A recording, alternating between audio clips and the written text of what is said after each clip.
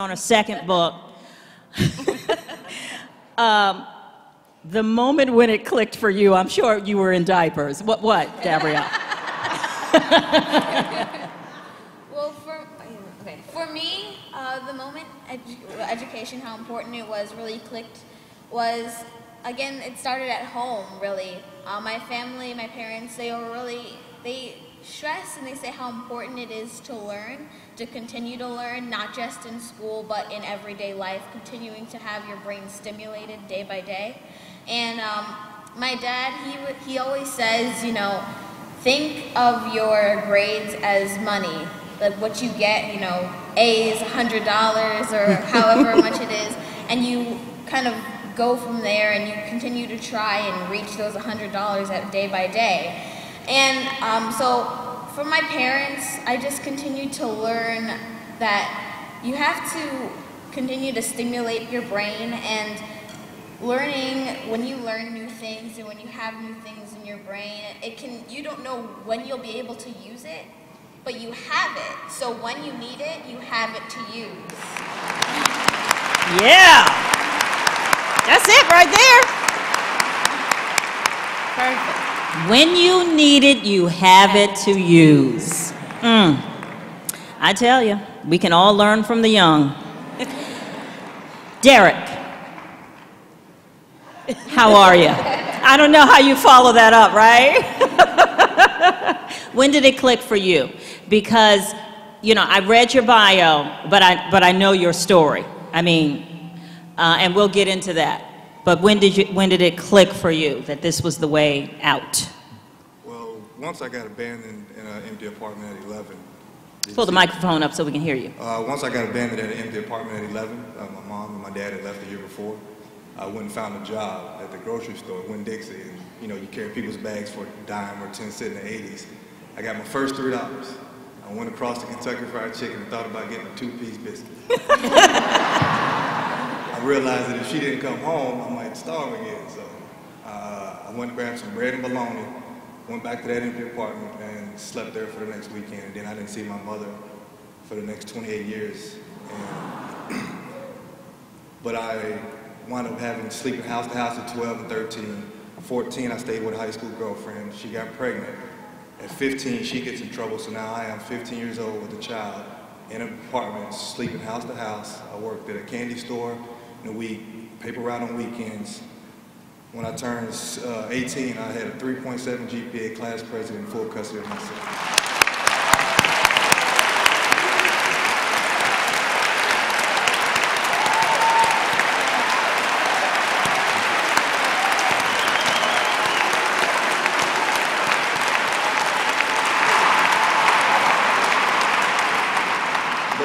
It clicked when I slept in a book bag and I slept on my social studies book and it hurt my neck. and I took it out and I actually read it. Yeah, how about that? Trying, you know, situations. I got a 93 in that class and she put me in the front of the class. And after that, you know, I found out that she gave me the potential. And I say success is not defined by money, it's by your character. Yeah. Thank you.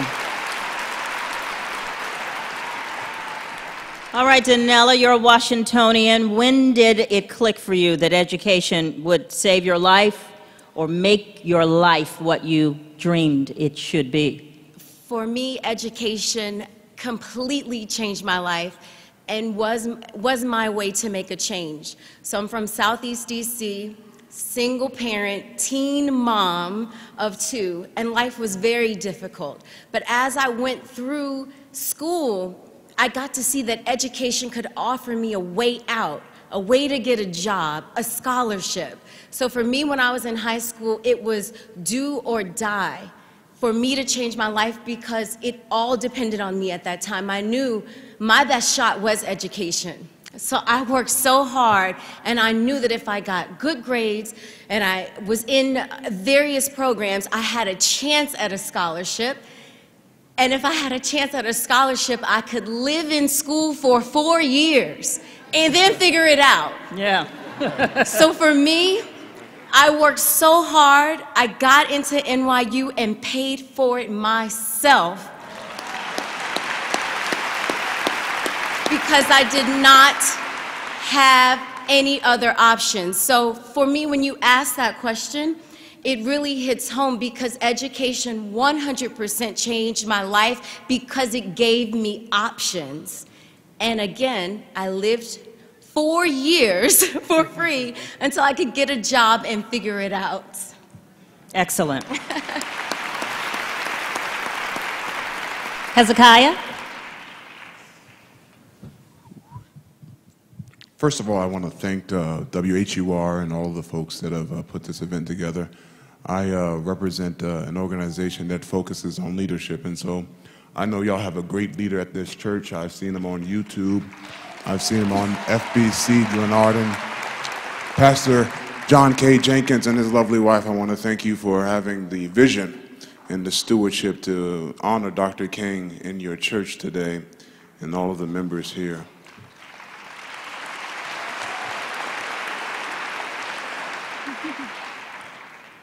This is holy ground. Now, see, I'm not a preacher, but I have preacher tendencies. And Okay, 2 minutes for this. It's just an introduction, Hezekiah. 2 minutes. when I walked in this church, I thought, ain't nobody else going to speak. I'm going to have to preach up in here. Okay, I got to get in order. Let me get in order. When I was 7 years old, I had a moment where I had a chance to look at my life. I was in the 3rd grade, and my 3rd grade teacher told me that I was the worst student she ever met in her life. I got straight F's on my report card, and my life situation had to change. Grew up in poverty when I was 2 years old. My father left the house. We were poor. We were homeless. I lived in a very impoverished city. My education was a reflection of my community. That's how it is oftentimes in large population cities where you have minorities, unfortunately. So my grandparents decided that I needed to be corrected and sent me down to Charlotte, North Carolina. Big difference. Oh, don't clap for that. There are no bodegas in Charlotte, North Carolina. No corner stores. It was very difficult. It was very difficult. You had to walk 2 miles to the gas station to get candy. It's very difficult. My grandfather's a preacher in the Amy Zion Church, very prominent preacher, general officer, and he says to me one day, I want you to film me as I'm preaching. I want to make sure that my intonation is correct. I said, no problem, Doc. Your information, I'll get it right for you. Easiest assignment I ever did in my life. I'm sorry to say this. I normally would go to church, go to sleep, wake up, and go home. This required me to press record on the VCR before I went to sleep and press stop when I woke up. Old lady comes up to me one Sunday as I'm putting the tripod away. She said, son, how much does a tape cost? My grandfather never gave me instructions to sell a tape, but I had to be a leader. I said, $15. You had that mindset, yes. This crazy lady went in her pocketbook and gave me $15. A few weeks later, really quickly to sum this up, a few weeks later, the big moment came in my life. I was putting the tripod away, and a younger lady came up to me and said, I like the way you use that camera. I have a wedding coming up, and I need you to film it for me. I said, ma'am, I'm a stationary guy. I come to church, I press record, I go to sleep, I wake up. She says, I'll pay you $3,500. I said, what time you want Grandma to drop me off?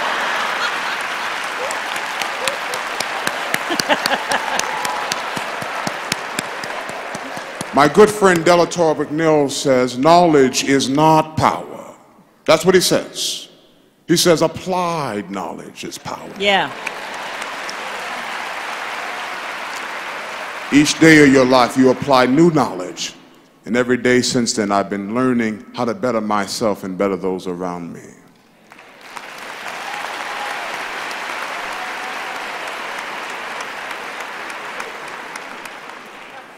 All right, Gwen, you got to follow that. Good morning, church. Everybody's giving me these looks like, whoa, how do you follow all that, right? So I do want to start by saying thank you for the invitation to be here today, and I'm having a fabulous time. I've just been worshiping, And it has been wonderful. So I'm just truly blessed and just appreciate the opportunity to be here and also to be on this panel with really a diverse group of people. But you know, I'm telling you, it's just sewing into me. So thank you. But education has actually always been important in my life. I'm from a family of 10, so I have 7 siblings. My dad was a mechanic, an aircraft mechanic in the Air Force. My mom was a homemaker and a sewing machine operator with an 8th grade education. So for my family and my parents, they always really pushed me and my siblings to learn and to get an education. Now the challenge is that they were pushing as high as they went. And so I know how to pre-flight a car and change tires and change oil, and my mom taught me how to sew. But, you know, in our working class neighborhood, you know, we're the first generation that even aspired to go to college. And so the education meant learning the trades and learning what your parents could teach you. But for me, when it turned a point and really was what I recognize as critical, and the significance of this day for me is that there was a community faith-based organization that came together to raise money to send a child to school. And it was a Martin Luther King Jr. scholarship that really allowed me to go to college and paid for my 4-year education. And so I know that that's for me to give back. But without that, I wouldn't be here today. So that was my turning point. Thank you. I want to move the panel to the topic of self-examination, taking ownership within our schools, within our community, within our individual lives. And I want to start with you, Derek, because we heard about your tough start, dealing with those tough odds in your life. But you still found this way to take ownership of your life and turn it around. I mean, those are circumstances that, you know, many would say, you know, I understand if you didn't make it, but you did. How did you do that? How do we find that? Well, it starts in the beginning. My Uncle George taught me to say yes, sir, and yes, ma'am when I was young. So I never lost that. So therefore, when I was time to struggle, that's how I got a job, by being yes, sir, and yes, ma'am, being respectful. They gave me that opportunity. It wasn't that I did it myself. I did what I was taught, and I went back to what I did, what I knew. So if everyone in here knows where they come from, their strength is, they can go back and find it. But if you've never been taught that respect, you'll have to figure it out. And I had that, so when I went and tried to get a job, I smiled, I was faking like I was happy, you know, but it actually worked. You know, trying to charm your way into something. Yeah. And it actually worked. But the thing that I really wanted to pinpoint to that was, I saw success and I saw failure. Both parents failed. My uncle succeeded by working hard. It's never changed from the day I met him. And that's why when I finished, I started working and working. I never stopped. So for me, I think if you put that in children, even in yourself, the respect factor of who you are, you never get lost. I've never drank, never smoked, never sold, never done drugs or nothing because of that.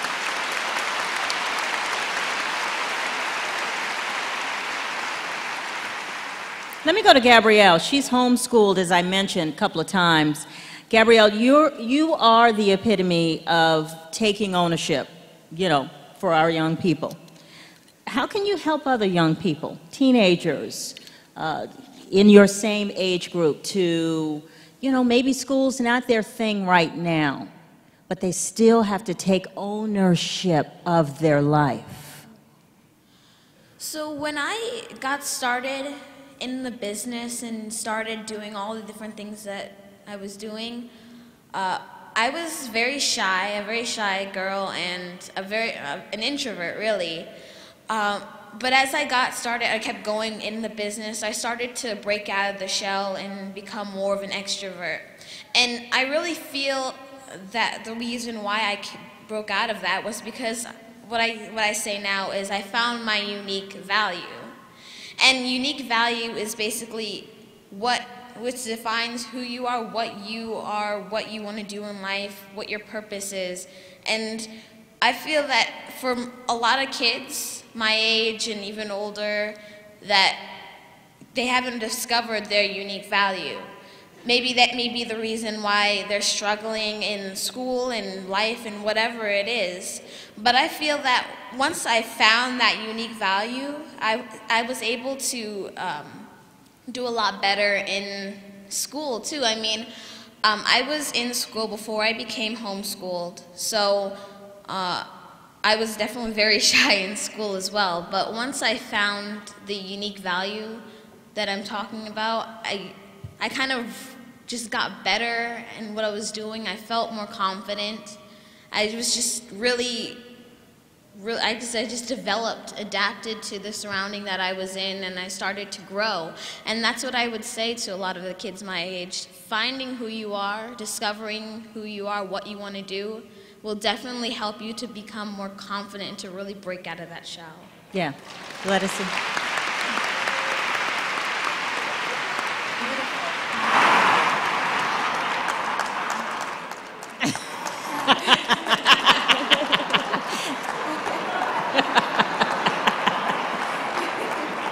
That's big, Gabrielle. Awesome. That's big. Okay. You better go get that. Okay. You going to get your money now?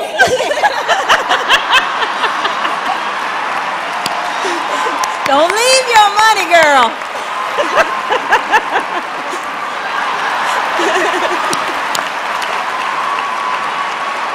Good job. Give me some.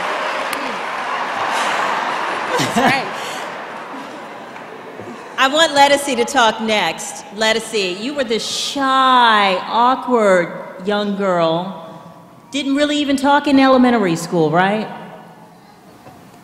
You had to take ownership at some point and self-examine. Yeah, music has always been my place to hide and be someone or someone else, something else. And also writing, journaling. I want everybody to say this with me. Write it, read it, say it, be it, and do it. Write it, read it, say it, be it, do it. You have to write it down so that you can see it. Write it, read it, say it. I want to be. You get it? Write it, read it, say it, be it, and then action. You need the action to do it. Whatever, y'all ain't listening to me. But write it, read it, say it, be it, do it, saved my life. I've been saying that since I was a little kid. And I was always scared of what people would think, the external opinion of others. And that exhausted me all the time. I said, Mom, I can't do that. And then I get on stage and find a place. I would vision myself. Because I had wrote it down. I said, I want to sing. I want to be like my mom. I remember looking at her so I can see myself doing it. And then I just put the action behind it. And I never see the audience. It's about lifting. I use my gift to lift, not for things. I pray for those things and hope they'll come. But I use my gift to lift. I don't use it to compete with others. I do my best and leave it at that. That's all I can do. But there was a moment, I just want to get this out. I wrote a book called Better Than All Right. And that shy stuff and being awkward, I had to write it with Essence magazine, and I wrote my whole life in this book, like my journals. And that's why I'm telling you to write it. And they said, can you put all these pictures that you took and all these things that inspire you, just make a whole collage of your life. And this book brought my family together. It got us talking about old things. Just because I had written something and wrote it down and wrote all the stories of being the action that I always wanted to be, that Lettucey singer, and how someone else, sometimes it takes others to lift you too, because you can't see yourself. And when you're around good people, there's always this thing I say, be careful of who and what you are around, who you allow in your personal circle. Sometimes you can't let everyone in. You see glimpses of who I am, but who I really care about is in that real core circle. And you have to guard that with your life. So it's leap out on faith and trust and know that He will provide for you if you have faith. Love yourself by any means necessary. And be careful of who and what you allow in your personal circle. I said every show. And writing that down and reading it, having affirmations around you, Every day having a routine will help you. People get out of routines and don't take care of themselves first. How are you going to save others when you can't save yourself? Hezekiah, I want to go back to those failing grades because, I don't know, maybe you had bad teachers or maybe some circumstance in your life at that time caused that to happen, whatever it was. I want you to dig deeper for us and share a little bit about how you dug your way out of that. Well, I don't know that it was a result of my inaction. I had transferred schools. I was the only black kid in the school that I went to, and my teacher was not used to teaching young people like me, and so it was quite different. What I know is that the history and the facts are that when I went down south, I got skipped 2 levels, and so there must be something indifferent about the quality of education that I was exposed to. I take this day very seriously. You know, I've been in business for 18 years. I'm 25. I'm getting old. And my body is getting weary.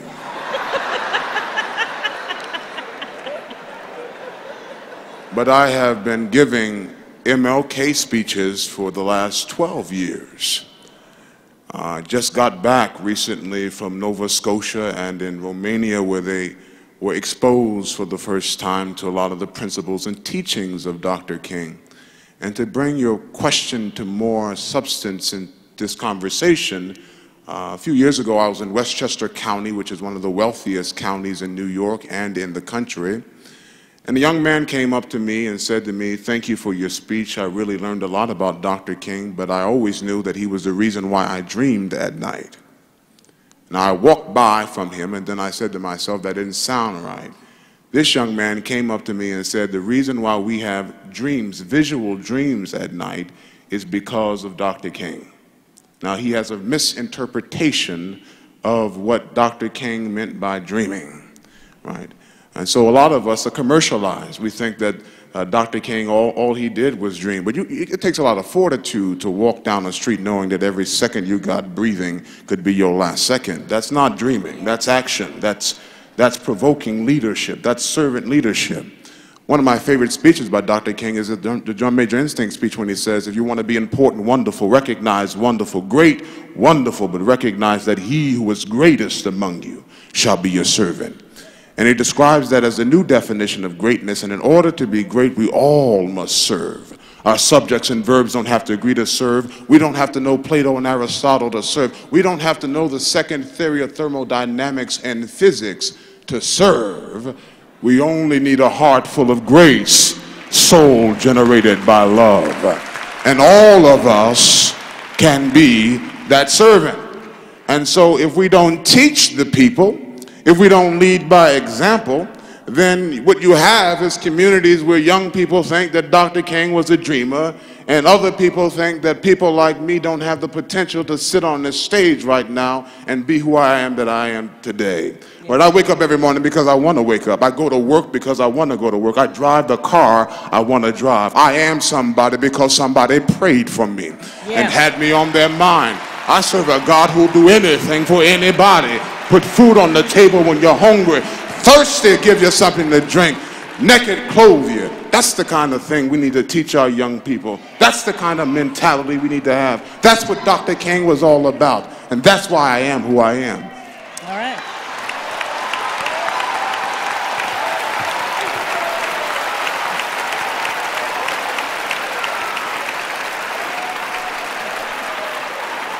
Okay, Gwen, I keep asking you to follow Hezekiah once again. I thought we were mixing it up. I thought you were going to pick on it. My goodness. But So, you know, what I want you to pinpoint on too, Gwen, is we have a lot of women in our community who are going to work, who are making the money, who are the head of their households, who have great jobs. But women are not supposed to know about money and how to invest it and how to finance it. We're not supposed to know these things, Gwen. Something inside of you from that humble beginning you talked about with your parents got you to this point. And what in your mind clicked to tell yourself that you can be an African-American woman making things happen the way you do in corporate America? Well, for me, you know, I mentioned to you that the community sent me to school, which I'm so grateful for, and just with that launching point, I was destined to always give back, you know, to whom much is given, much is required. But when I got to school, so I graduated from a public school system, very strong student, straight A's, I struggled. So I went to a private university, and the people that went to school with me came from private school backgrounds, different, you know, educational starting points, so they were better prepared than I was in school. And so I went to school with this scholarship, and I actually got to a point where I was in danger of losing my scholarship because I actually struggled to stay in school. And so, so one of the turning points in school for me was really the network, and I think this is kind of the value that we have of our community, and I'll tell you the value that I've had as I've moved through corporate America, where, you know, once I reached out and asked for help, you know, there was a network of people who came in with resources, with tutoring, with access to things I had no idea, you know, different studying techniques, and that's really how I was successful in moving out of college. And then, as I started to just look around, you know, because I don't think that I was not as smart, but I think that I just didn't have access to the same resources, and I actually did not have the education to know how to tap into the resources. And so as I graduated with a degree in finance, and I decided I wanted to be in a role where I control the money, you know, because I'm looking around, and when I go to the banks, I want to understand how to control the money, and I'm thinking, I'm as smart as that person. What do they have access to in terms of resources that I don't have access to because of where I live, or because of who my parents are? And so the turning point for me was definitely that, but also, you know, we just kind of have a strong legacy of faith. And everywhere I went, as I went through corporate America, I can relate to the story of being the only black. And so I'm in many organizations as the only black person at a senior level. But there was still a network of people who came to give me support, and it might have come in the way of somebody from the mailroom or somebody who was an administrative assistant. I mean, we are everywhere. We're in the fiber, and we come together to give each other that support, and that's what I'm grateful for. That was the turning point for me in terms of taking the ownership of the things that I can do, but also just to get back to the faith. You know, the scripture that I hold in my heart always is, I can do all things through Christ who strengthens me.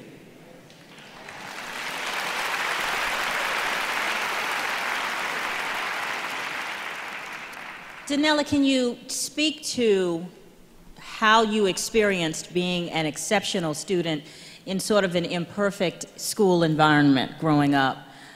Because we have an issue of apathy and this attitude about learning that we've got to turn around in our kids. And for me, I can speak on our level, local level. I started out in Southeast DC, went to Montgomery County, and at that time, my teacher, without testing me, put me in 2 reading levels behind, without even testing me. We saw in your case, you know, you went up when you went to Southern. And so for me, it was always just seeing. I was very blessed to know inside myself that I had the ability to change my world. And the reason I had that is because we moved so often. We moved starting out because my mother wanted us to feel safe. And being renters, fellow renters, you know this, the rent gets too high, then you have to move again. So we were always either moving to make sure we lived someplace safe or a place we could afford. And what I noticed is people who had happiness and joy regardless of their circumstance. So I could be in a Montgomery County school and see parents that are miserable, and be in a Southeast school and see parents who have love and God in their heart.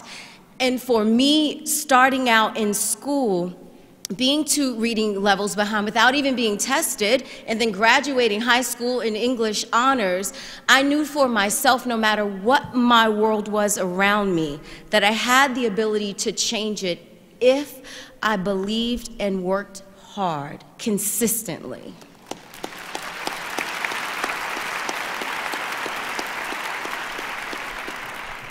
And now I want to move the discussion towards addressing that achievement gap that I talked about at the beginning of the program. Dr. King said, "Nothing in the world is more dangerous than sincere ignorance and conscientious stupidity."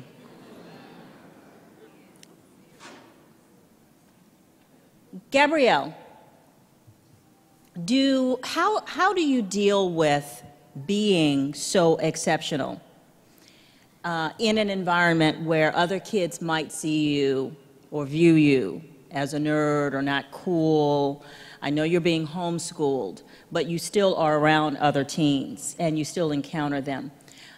One of the reasons why some of our kids don't want to excel is because they think learning is not cool. How do you address that? Well, as I said, though I'm homeschooled, I've been in regular school basically all of my life. I just got started homeschool this year. So I have been in that environment with kids that they don't really feel like learning, they don't feel like studying, they don't see how it'll apply to future. Of course, I mean, being blessed with growing up in such a wonderful family that has taught me this, I don't really understand how they don't see how education will help them in the future. But for those that feel that because I study, because I learn, because I've been doing things that adults usually do, I'm always around those. I mean, I was around those a lot of people very often. I know in my book I call them dream killers. Basically, yeah. And I say it. They're people that, of course, they try and kill your dreams, and it's not just because they don't really believe that you'll achieve it. It's because they believe you will achieve it, and. Absolutely. And I understand that. I've grown to understand that when the kids in school, they told me before, I know a couple of times, they were like, "Oh, your jewelry is made of plastic from the dollar store," and so crazy things that they just came up with.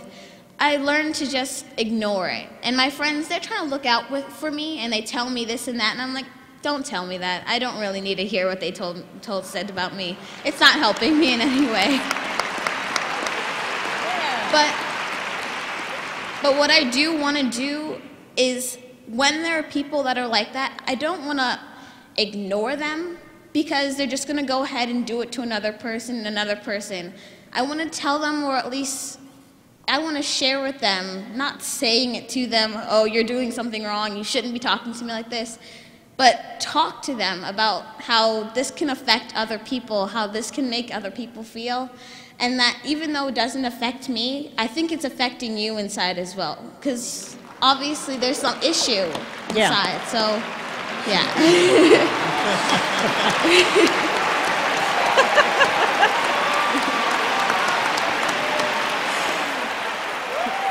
Here, you got more money, Gabrielle. Go and get your money, girl.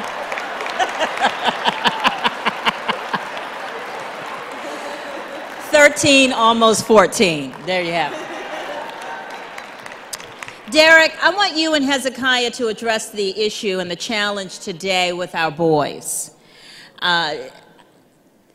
There are statistics that tell us that our boys are in trouble, but we don't need to look at those numbers. We see what is happening in many of our communities.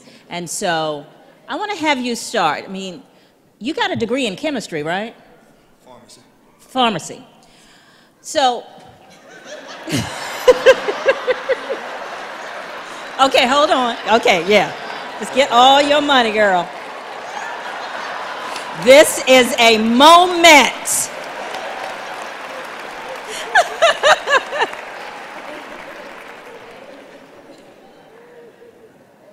That's how you solve it. Yeah. I'm speechless.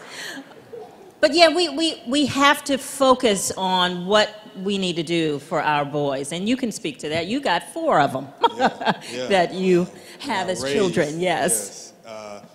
The difference in me is what I see in society now is I will not allow my son to know a rap verse before he knows a Bible verse. Amen.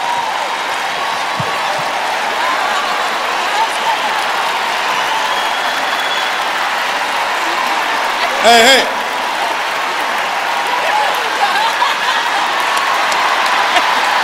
Go on and get your money, Derek.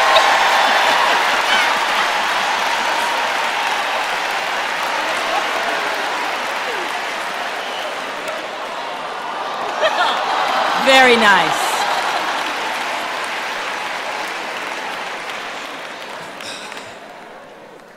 Thank you, by the way. But what happened was society had allowed people to think success was financial, like sports. I told them, don't applaud me the teacher who taught me how to read and write.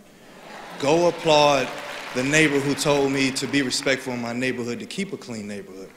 We've lost so much focus on what we teach our children, and it starts at home. People say, oh, all this and that. I say, well, take a parent and take them to school who's got to deal with everybody else's kids. You'll see what that kid acts like. And it's a very simple tool that we've had from the day of time for everyone, was the respect that you give to that person, they'll have it inside them. Because you know people stray away, but you always come back to what you know best, and respect is the key. So for me, raising my boys were basically just to be a man and you respect everyone. And the fact that you have respect for yourself, it gives that, because you realize rap is the only music that you die from. You wonder why it's in our culture. And society has portrayed it to where, hey, let's give them $1 million, and they don't even educate themselves. And the funny story is, my first check that I ever had was $250,000. Because I've always worked cash on hand. And I called my attorney, and I asked him, I said, well, I looked at half of it was gone, it was 127. I called the attorney, I said, who is FICA?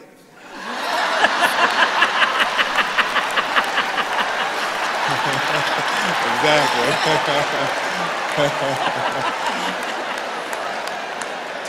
True story. And because I wasn't educated in financial literacy, I didn't really know. I was 21, I got that money, and I was just like, oh man, I'm excited. I go, my first $20,000, I started a foundation. My next 20, I put in retirement, and then I bought a car. But financial literacy is what I learned. Now I do my tax, I can do all these things, but coming from my background, I wasn't supposed to do that. I wasn't supposed to graduate with a pharmacy degree, with a minor in social work. I wasn't supposed to do that. And the only reason I wrote that book was 20 years later, I went and found my mother, picked her up in the alley, cleaned her up, and we had Christmas dinner for the first time in 20 years.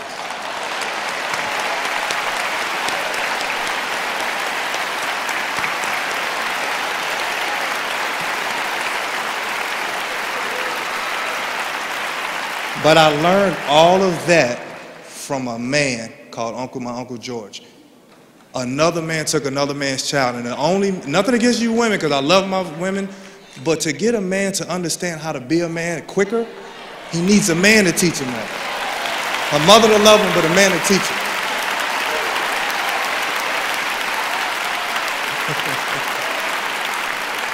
And Hezekiah, I want you to follow up, because we do have a crisis with our boys in their thinking, and we've got to really find a way to save them. Man. Well, the last 5 days have been very interesting for me. I've slept all but 6 of them. I've only had 6 hours of sleep, let me rephrase that. This weekend, as I do every now and again, I hosted a leadership retreat for young high school and college males and females. I have programs that I run all year round. We have over 4,000 kids in our programs, and so I have a unique perspective, a front-hand door on a lot of the issues facing young black males. Number one, because I am one, and number two, because I have so many of my young people who are sons to me who I have to ensure that they succeed. Last night we had a spiritual awakening, and for the first time in their lives, probably, those young men cried in front of other young men. And then probably for the first time in their lives, they got a hug from a man who they could look to and follow appropriate actions by, you see. You see, a lot of folks, when they read my bio, they think that I'm going to come and talk about money, right, or I'm going to talk about business, but I don't sell anything. I don't have anything to sell but myself, and I've already sold myself to God, and so I don't need to sell it to anybody else. But when I say that he who is greatest among you shall be your servant, I really mean that. And so I dedicate a lot of my life to servicing others. Now, the problem with young black men is because the ones that they have in their lives are horrible examples, and the ones that think they ought to be in their lives shouldn't be there in the first place. Now, I'm going to say something. Y'all got to forgive me. I might be out of order. Don't encourage me. I told you I'm not a preacher, but do not push me. Reverend Jenkins, that's a rap verse.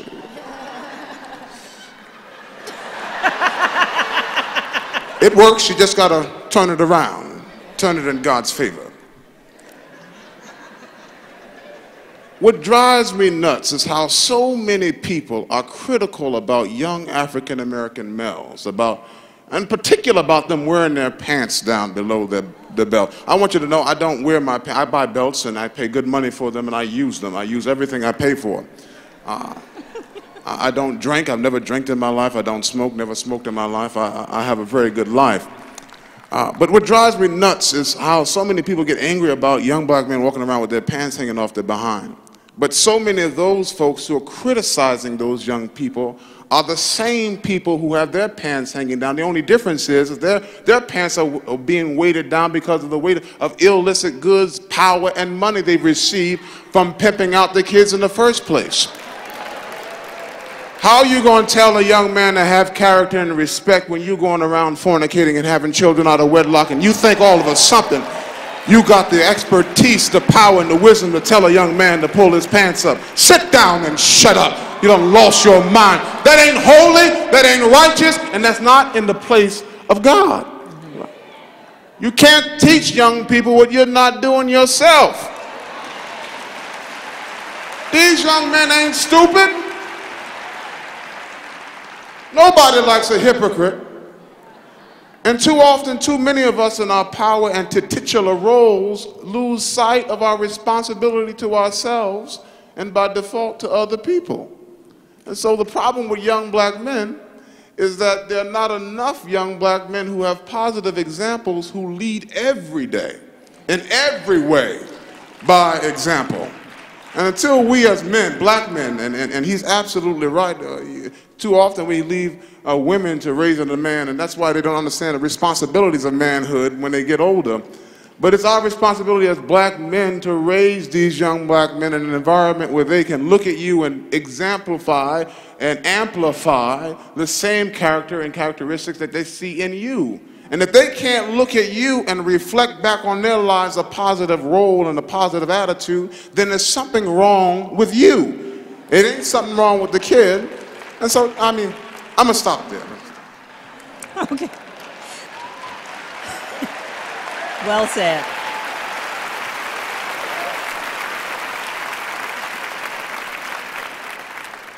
I'm sorry, just to add on to that real quick. Oh, yeah, and while you're doing that, I want to ask folks in the audience, if you have a question, the microphones are set up, come down. Make sure you know your question and make sure it's concise. We can't be here all day. It was just to say that all men in here can help raise another young man. Yeah. Just the common courtesy of speaking to him gives him uplifting words. If you just walk past a guy and says, "Hey, young man, pull your pants up. Let's have a conversation. How can I help?" Yeah. That can change a child's mind just that quick. Yeah.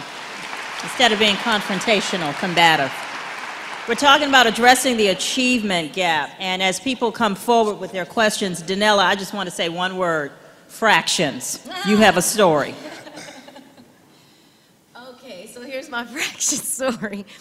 So like I said, I went from Southeast DC to Montgomery County. I've also been in school in Prince George's County as well. In total, 4 elementaries, 2 middle schools, 2 high schools. And the fraction story is when I went to Montgomery County School, they had already learned fractions. When I was in DC schools, the last day of 2nd grade, the teacher said, this is what you'll learn next year, and so that was fractions. When I got to Montgomery County, the teacher said, oh, no, we're done with that. We're on calculators now. I'm going to teach you how to do your division on a calculator. And what I told Millette, the struggle for me always was, at that time, to catch up regardless of where I was placed. And so, unfortunately, there is a disparity in our school system, and we know that. But I encourage you all to look within yourself to see how you can help someone, encourage someone to fight beyond their circumstance, to fight beyond what the world is saying, this is where you need to be, this is where you are, to encourage them to know that they have the power and they have God in them that can lead them to change their life. Thank you. And one other thing, I'm in communications because that fractions are tough. Fractions are tough. Lattice, do you want to add to this discussion? No, I think it's beautiful. I just wanted to applaud the women that are raising men. It's hard. And to those of you that have no examples, I've always looked at others. Who do I want to be like? Or you know, thank God. Again, this whole panel, it still starts at home. It's still about networking in the community, grabbing someone and holding them and lifting them. It's still about giving back. I hear it over and over again in each of us. It starts at home. So we just have to find the necessary tools to make ourselves empowered and make that time to do it. Before we go to the audience, Gwen, speak to the girls and young women about fear, about taking ownership of their money, learning about money, and not being afraid in a society dominated by men who might tell us that you should not know how to be good with your money. So you just gave me my pulpit that is my life. I raised 2 daughters as a single parent. I now have a grandson, so I appreciate the comments about raising men and recognize that a woman can't raise a man, so I appreciate that input. But one of the things my daughters tease me about it, because I've been in risk management, but I teach credit risk, and so I know a lot about credit. And they tease me because they say it doesn't matter what your topic is. When you're in a panel, you always manage to weave in financial literacy. So that's what I want to weave in now, because that is an area that you know, as Black people, we need to pay more attention to. Obviously, you know, we're in a financial crisis, and the inequity and the disparity between Blacks and whites is real, you know, so there's an income gap, there's a wealth gap, there's a housing gap, and so that's all real. But we also are the biggest consumers. We are the ones that have higher spending in proportion to our income, and we are also ones that tend to have worse credit, you know, because we don't pay enough attention to our credit. And so what I wanted to say today is to encourage everybody to learn as much as possible about your finances. Be responsible, you know, it's in the word, you know, tithe, and be responsible with the gifts that God has given us. Check your credit every year. You know, there is a free source for checking your credit report so that you can keep track of your credit, annualcreditreport.com. And I have a phone number for anybody who doesn't have access to the internet. I'm happy to share that with you. But really, one of the ways that we continue to be held down and the ways that sometimes we don't have the access to the same opportunities because of the shackles around finances and the fact that in some cases we just kind of are not being as responsible and not being as careful. And so my message to, you know, young women, but of course to all of us, you know, is really learn as much as you can about education. And just another plug around housing, you know, because that's the business that I'm in. We're in a housing crisis.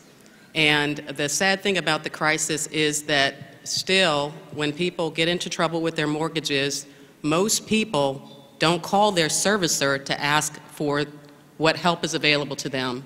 And there's a lot of help out there that's available. So I really want to just speak to people today to make sure you know that make those phone calls, ask for help, because there is help available, but unfortunately many people just leave without asking for help because of the perception that there is no help, and obviously all of the things that come with struggling, you know, shame and you know, just discouragement. So there's help out there. Reach out and get it. Thank you. Thank you. I want to now go to our audience with questions. Over here first. Hi there, what's your name? Yes, my name is Monica Jones, and I am a member of First Baptist Church of Glenarden. And my question is for the young males. It's about young males because I'm a single mom raising a young man, and actually I've taken in one of his good friends, you know, to share love with him as well. But what I'm finding, the young men are staying focused. They're trying to do the best that they can. My son does know the Bible before he learned the rap, but he's at age 20 now, and I'm finding that the young men around him are being, that he's went to school with, and are dying, being shot. He's going through this struggle now, and I want to know how you address that with the young man, the two young men that I'm working with. They find that the guys that are around them in situations where they're being killed, shot down, going to jail. I think Derek probably can start with that. So how can we help her? These two young men in my life to deal with that? Because my son is in college, but he's still around those. Is he still around those guys who are not so? No, he's changed because of this. Okay. He's changed because of it, because he is focused, is trying to better his life, he does read the Bible. Okay, I think Derek can help you. Two quick things. African American women are the strongest women I've ever met. I'll give you the reason. They've had to deal with their men being hung, in prison, beaten, coming home from jobs, stressed, wanting to get physical pleasure, and then raising that man's child. That's who want to clear that first. Those are the strongest woman genes that you have. So you're able to do whatever you want to help that young man. But the second point is he becomes what he thinks about the most. So what you're putting him around is what he thinks about the most. So if you take them out of that environment anywhere else, he'll think about that.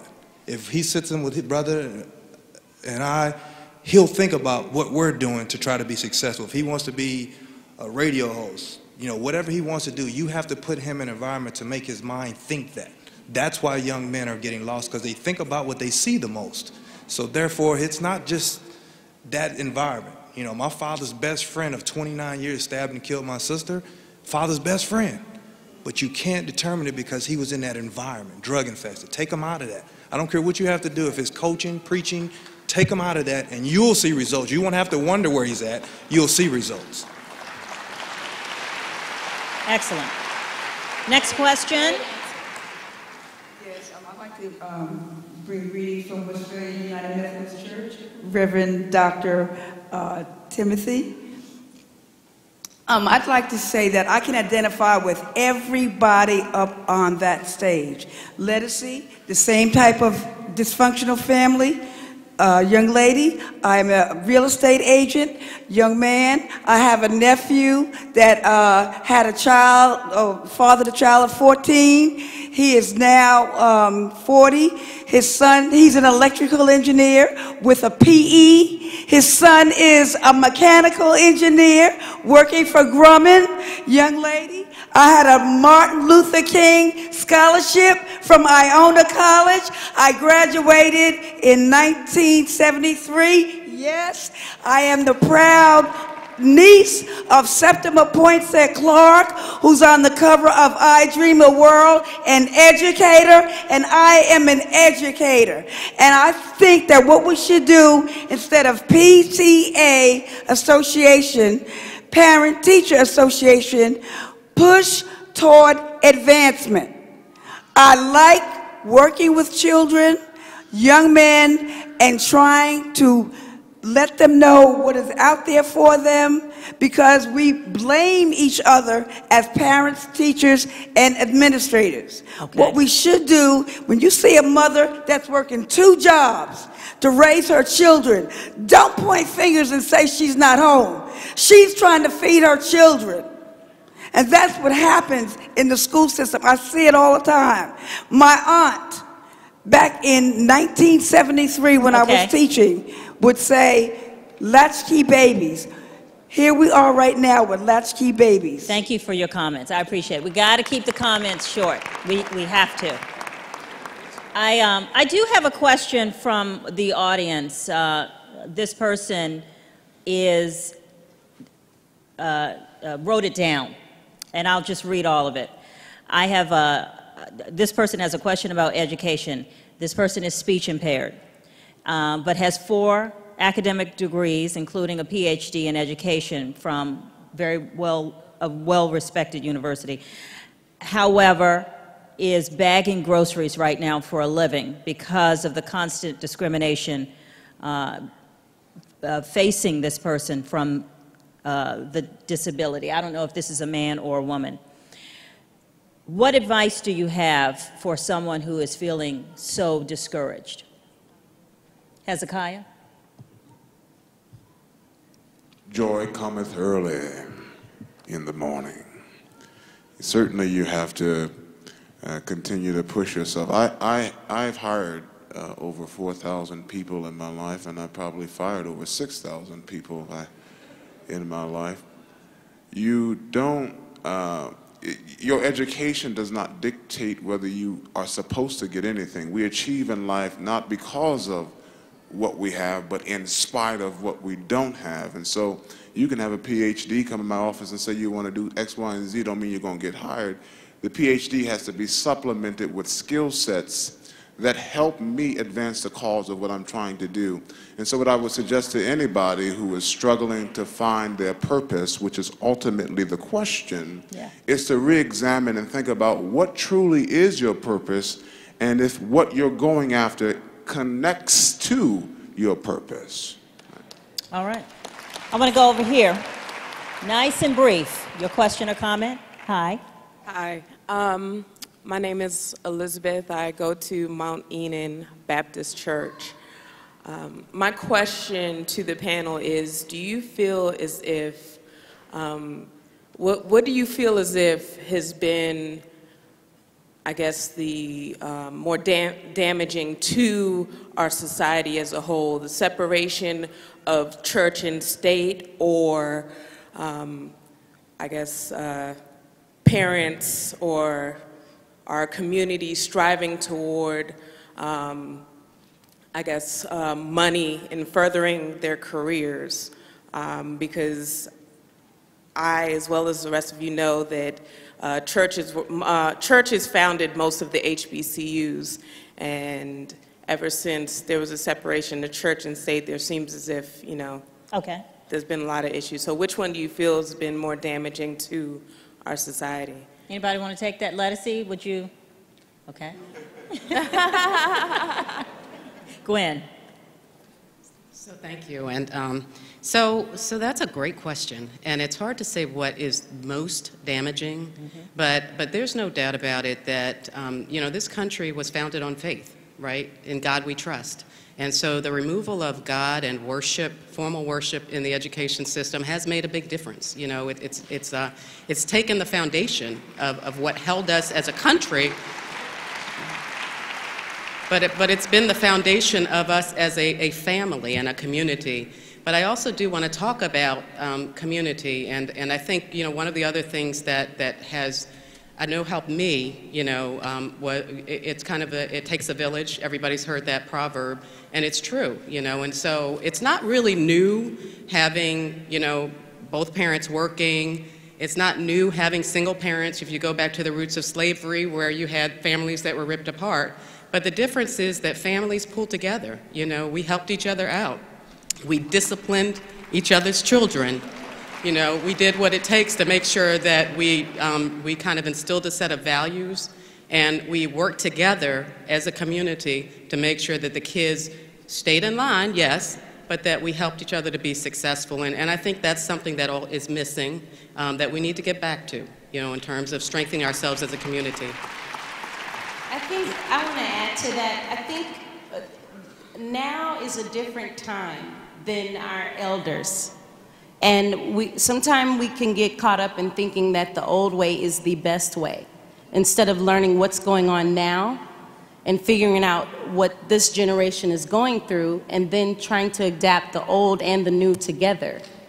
We don't do that enough. I think that's damaging because everyone is thinking this generation had the same issues as the elders, and it's not true. There's still the same problems, but it's probably even harder because we have television and immediate things coming at them so quickly, more so than the elders. And I think the old school, you have to find a way to understand, sit with the children now and figure out what's really going on with them. It's not as basic as we think. All right.